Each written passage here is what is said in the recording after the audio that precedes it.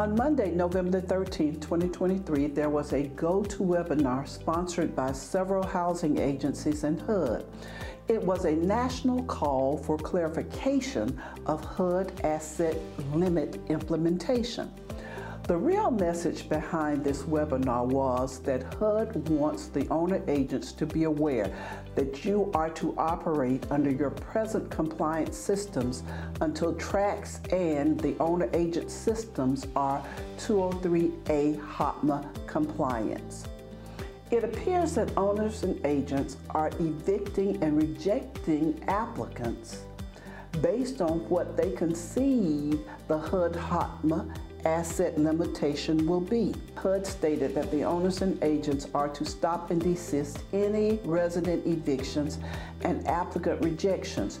You should be doing business as usual, meaning the process before any HOTMA talk, until HOTMA and 203A are in place. Example, we received a congressional letter about an applicant who was told that he would not qualify for an assisted unit because he owned a home that he was selling, and the sale may be over $100,000, and because of the new HUD rules, he would not qualify.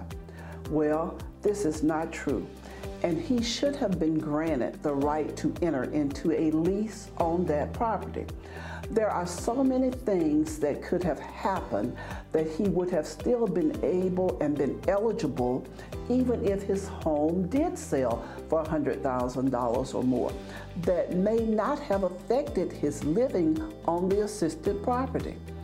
Things that will have been evaluated on a case-by-case basis. And that's what HUD said on the call. They will evaluate things on a case-by-case basis. Remember, HUD has not finalized the asset implementation portion of HOTMA or released the Q&As, so don't put your company or yourself in a liable position. See you next time for another Tuesday tip.